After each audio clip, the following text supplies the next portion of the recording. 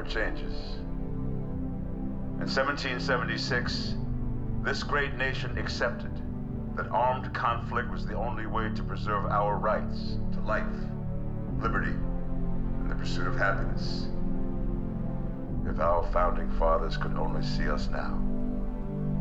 From Antietam to Amiens, Okinawa to Anchorage, we have fought. And now, the Red Menace is at our doorstep.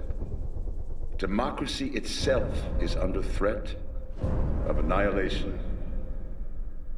That is why today, July 4th, 2076, 300 years after our great nation began, we gather together to honor the completion of Vault 76.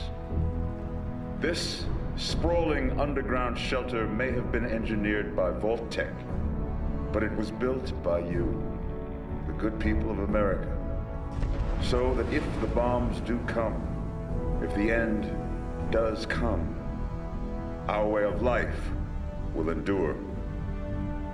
But not everyone will be saved. Those chosen to enter this vault must be our best and our brightest. For when the fighting is stopped and the fallout has settled, you must rebuild.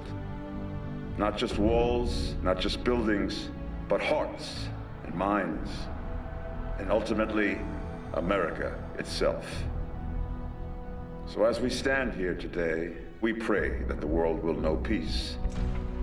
But if that is not our destiny, if war must come, we stand together knowing that here in Vault 76, our future begins.